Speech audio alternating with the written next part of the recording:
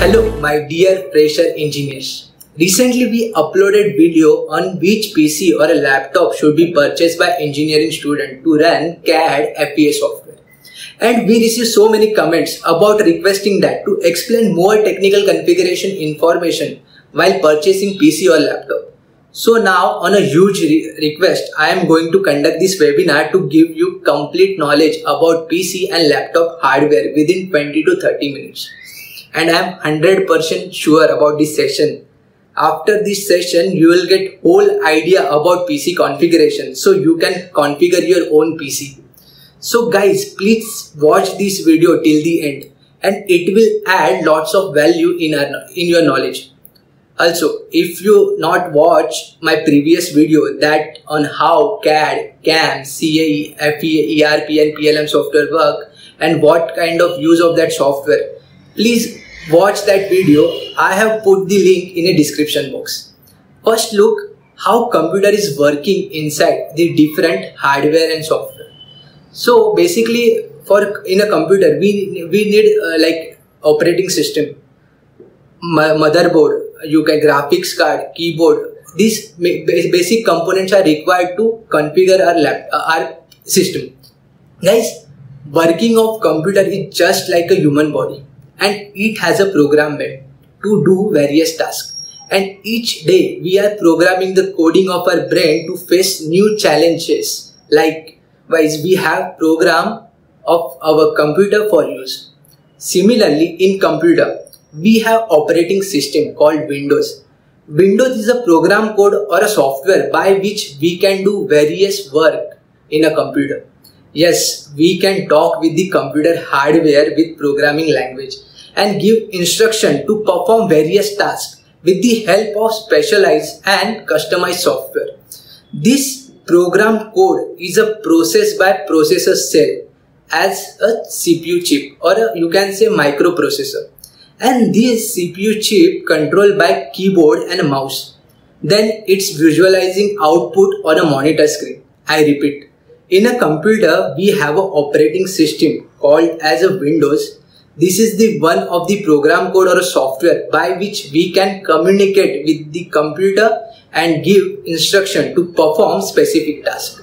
This program code is a processed by processor called as a CPU chip, and this CPU chip controlled by keyboard and mouse, and then it visualizing output on a monitor screen. When we boot the computer, the operating system gives command to all the devices by which we can work on a computer. Okay, understood? It is simple as it is. Over the time, we will develop many programs like you can say many programs, codes or a software by which we can fly airplane. We can run automated machines, bikes, car. We can launch satellite and automated industrial plant. If you look around, you will see the various products, and this all product made by developed by this computer machining tool. Really, it's fantastic, my dear friend. Our engineers develop tons of computer program called as a software, and that makes our life easier than ever.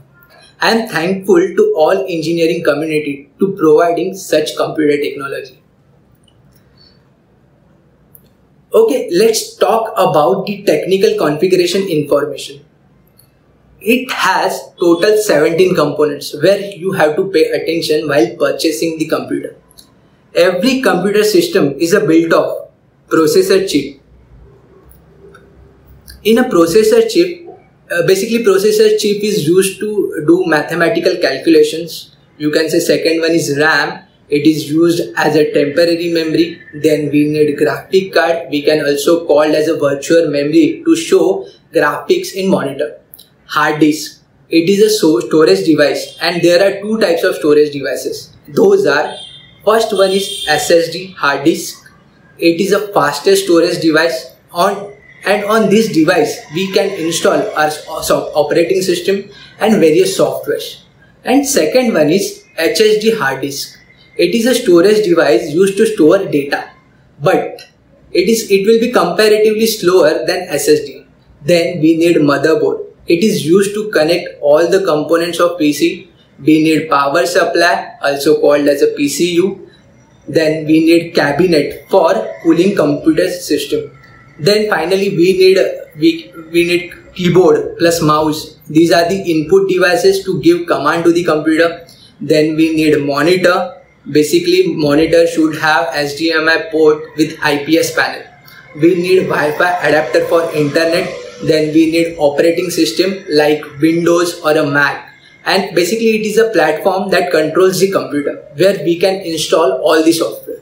Then we need antivirus. Basically antivirus used to protect our operating system from unwanted program called as a virus. Just like our unpleasant emotions, and we don't want it. Similarly, we have to protect our computer from virus. So we need antivirus. Then pen drive, it gives you mobility to transfer the data. Then if we can install CAD, FEA software to create engineering graphic design. Then we need extension box, basically used to plug various component of power supply. Then we all need one printer, scanner of course for printing. Then hope it's clear till now. Before going further, we need to understand the purpose of computer for design software. We need computer. We need computer to generate 2D and 3D graphics, to create dynamic 3D model. It means 3-dimensional virtual model. Also we can do any kind of mathematical calculation. We can create manufacturing working sheet to generate virtual realistic animation video like walkthrough. We can create rendering, and then we have to do mathematical calculation to calculate failure life of that component. So for that there are CAD and FEA software developed to do this kind of work. Basically for this kind of work we use software like AutoCAD, Catia, Creo, NXCAD, SolidWorks, Inventor, PDMS, Revit MEP, NXCAM, MasterCam, DellCam, ANSYS, Fluent, Nastran, Hypermesh, MS Project and Primavera, etc. Now listen carefully. Let's take an example of car. When we have to purchase a new car, we have so many options. Before buying a car, we do lots of research. Similarly, there are many computer part manufacturers. We can do same thing while buying these computer parts. Now, let's talk about computer parts and its function. First component is a processor chip, also called as CPU. Basically, CPU stands for Central Processing Unit. It is used to process the program data. There are major two companies like Intel and AMD. These both companies manufacture the computer processor chip and both have top-end technology. Now let's see technically in a simple language. The processor has built up with a 5 major components, and those components are number of cores, number of threads, clock speed or frequency, GPU enable or not. Basically GPU stands for graphic processing unit, and last is a cache memory. The Intel and AMD CPU chip available with number of cores. It may be 1 core or maybe 2 core, 4, 6 and so on. Similarly, along this, it gives you number of thread for multitasking like 2 thread, 4 thread, 6 and so on. The clock speed or a frequency is almost same in Intel and AMD. And GPU enable or not, a GPU may be found integrated with a CPU on the same circuit, or you can say on graphic card or on a motherboard of your personal computer or a server. NVIDIA, AMD, ARM are the major players in the GPU market.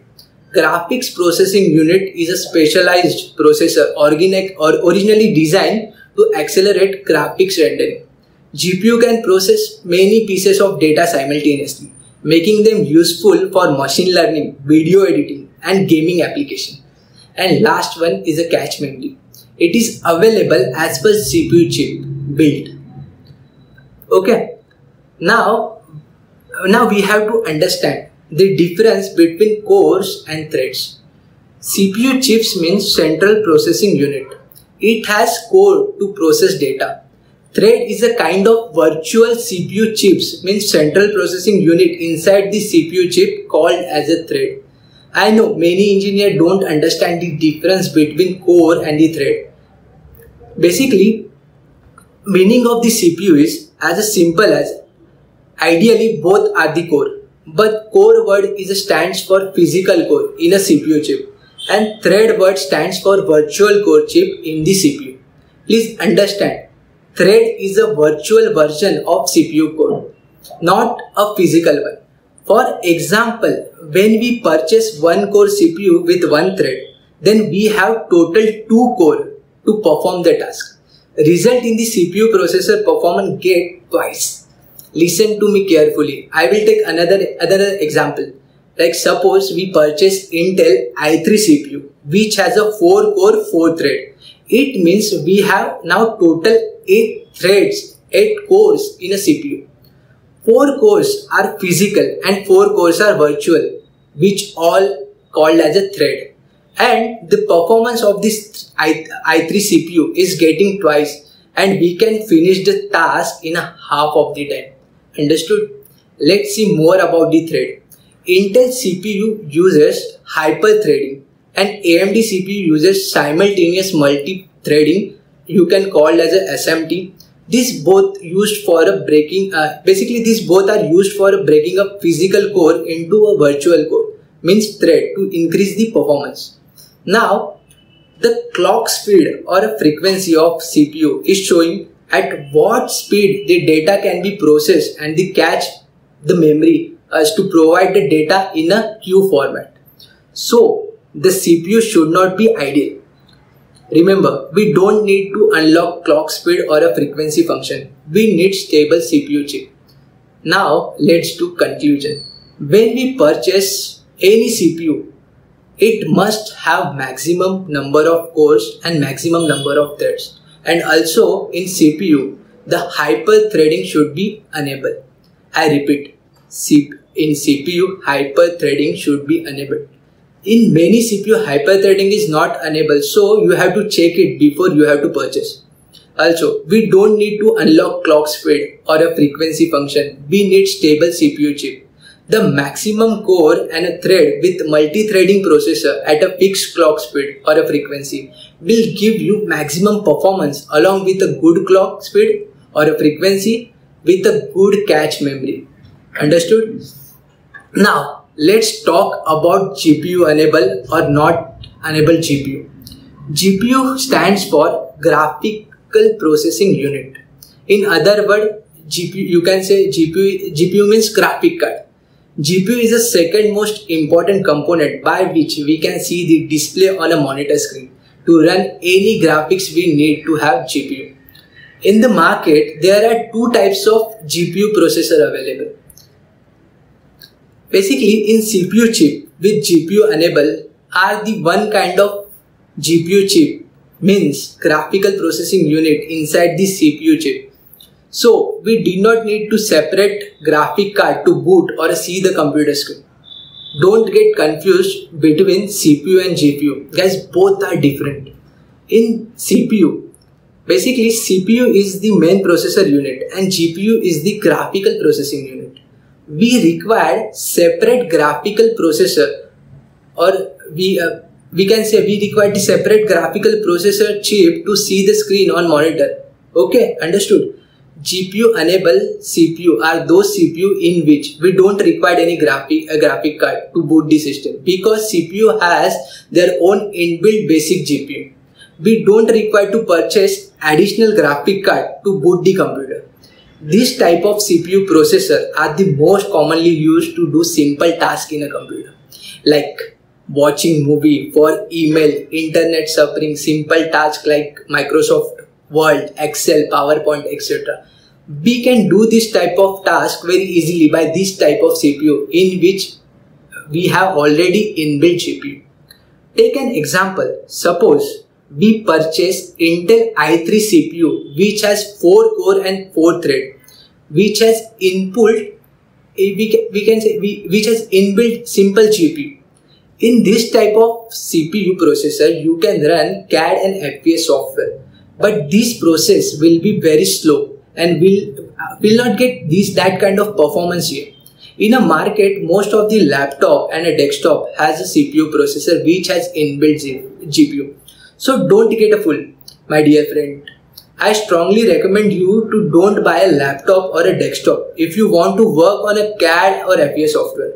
If you purchase GPU enable CPU, then you are playing for then after that you are going to pay for graphic card, and when you add external graphic card there is a no use of GPU enable CPU. The computer uses external graphic card, not inbuilt GPU and CPU. So don't waste money. So let's take an example again. So in this example we purchased Intel i3 CPU which has 4 core and 4 thread and don't having inbuilt GPU. Then we purchase and attach graphic card externally. My dear friend, this type of CPUs are very useful. Once you add externally graphic card, trust me, your CPU performance is going to boost it like a rocket. So it's clear which type of CPU you have to purchase. Now let's talk about a RAM. Basically RAM means random access memory. RAM is the third most important component. It is a one kind of temporary memory. Whenever we boot the computer, the operating system is loaded in a RAM, then we perform various tasks. Listen to me carefully. When we have to work on any task, we need dynamic memory, and this is the exact function or use of RAM. Similarly, when we open any image file, means photo, and this photo is loaded in a RAM, so we can zoom or edit that photo. Let's take another example, like when we are open any movie file, then it will be loaded in a RAM by which we can control the volume, we can run forward, backward and many tasks. My dear friend, to see various photo, we need software.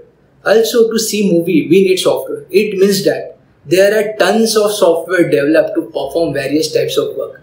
So in a RAM, firstly operating system, that is Windows, is loaded in a RAM. Then to see photos, the photos visualization software is loaded in a RAM. Then at last photo file is loaded in the RAM. Similarly, if open movie file along with the photo file, then tell me how much data is loaded on a RAM. Exactly, RAM is loaded first window, then photo visualization software, then photos, then movie visualization software, and finally movie file. So many data. Guys, Windows operating system required minimum 2 GB RAM memory to operate, and plus every software required some minimum RAM memory, and it is added with the respective memory size of each application file. So my dear friends, I think you will get clear an idea about the importance of RAM. To run many software to run so many software at a time, we need good amount of RAM. Lacking of memory will slow down your computer. In a market, there are many companies providing RAM with a memory size 1 GB, 2 GB, 4 GB and so on. Remember, only increasing RAM will not increase the computer speed. Only you need to keep RAM memory size recommended by the software application, and that's enough. Okay.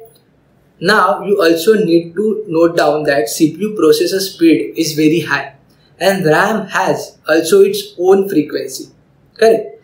So we need to keep a RAM frequency enough to that CPU doesn't wait for data. If RAM frequency is less, then CPU processor become ideal. We can't utilize the full capacity of CPU processor.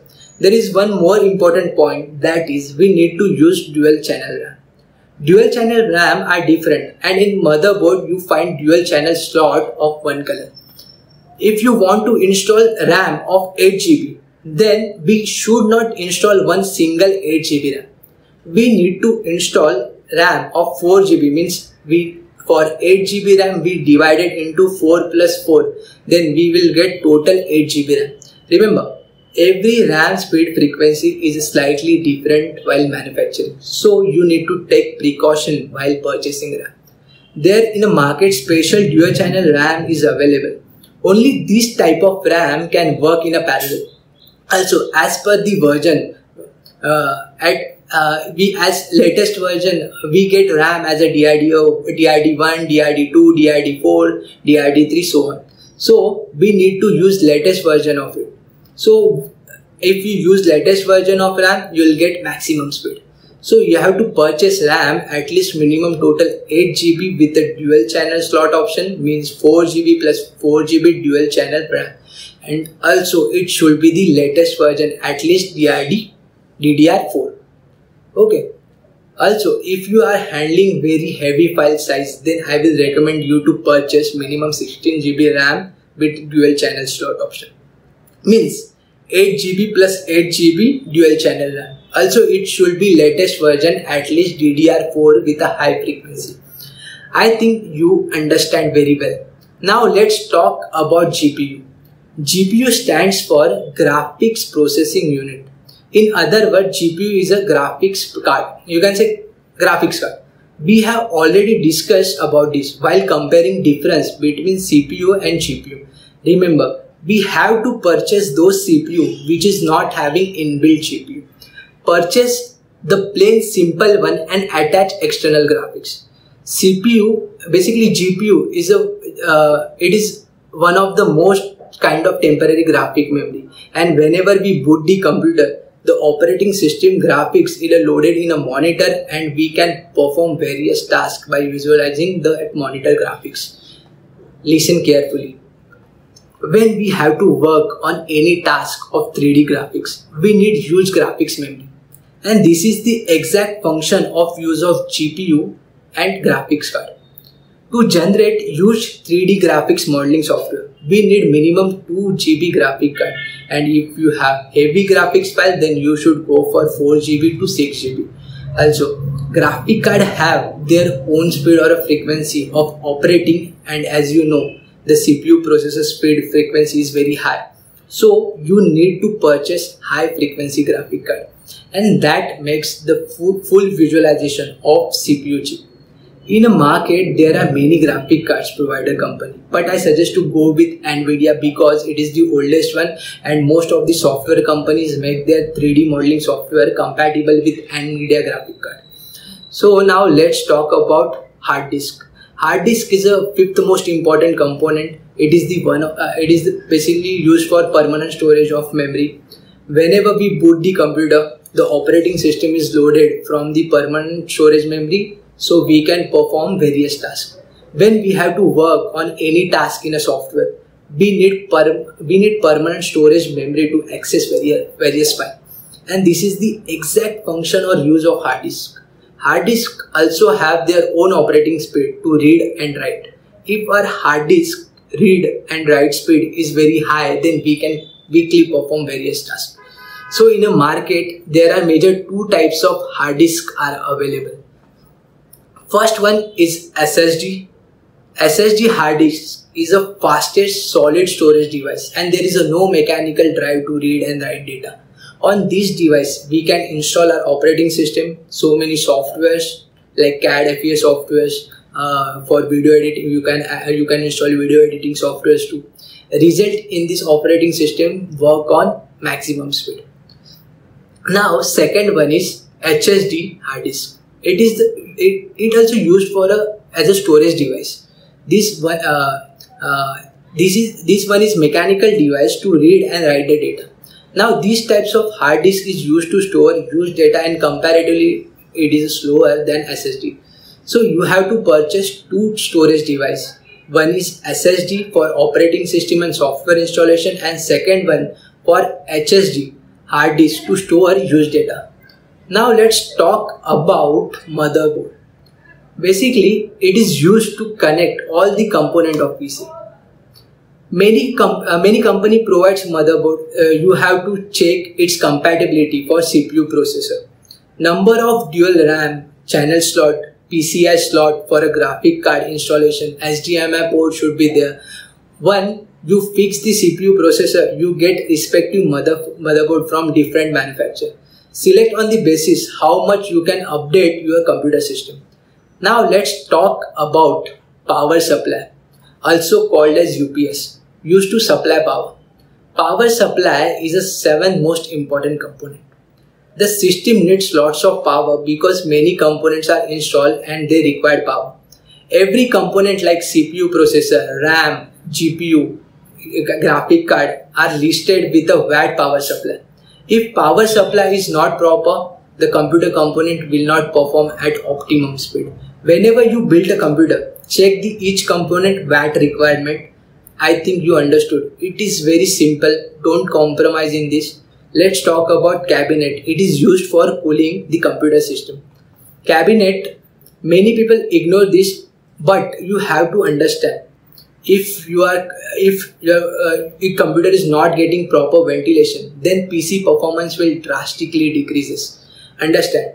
So power watt is converting into heat. We need to cool it down. So don't ignore this cabinet. Proper cooling will boost your performance of your computer. Apart from this, we need keyboard plus mouse. Purchase good brand. About monitor should have HDMI port, IPS panel with 19-inch screen. About Wi-Fi adapter, we need internet. About operating system, I prefer Windows 10 because it is the most popular one and all softwares are developed for Windows operating system. About antivirus, please use antivirus to protect operating system from unwanted program called as a virus. So about also you need pen drive. It gives you mobility to transfer data. About CAD and FES software on which we create engineering graphic design. Then we need one extension box used to plug in various components for power supply. Then all we need printer, scanner. Okay, these all components are required to build our computer. I hope you'll get whole idea about PC component. I believe you get lots of values by watching this webinar. So now I want you to type in a comment box what value you get from this webinar. I know I'm waiting for your comment, guys. Please comment in a comment box and I hope you will get lots of value added information. My dear fresher engineers, this is the correct time to build your career. And if you want to earn lots of money, then you have to learn CAD and FES software. Remember, your engineering degree cannot scale up 1 lakh salary in 3 to 5 years. But if you choose designing career using this CAD CAM technology, trust me, you have the awesome future. And I am also the founder of Fresher Engineering Community and I am on the mission on how engineers can earn lots of money by doing job in a design industry. So now invite you to become a part of this Fresher Engineering Community. Please guys share this video on your Facebook page, WhatsApp and start helping our Fresher Engineering Community. I know you will definitely share this video. Now I take permission to say bye. If you have any query, please comment. I will definitely try to reply as soon as possible. Thank you guys.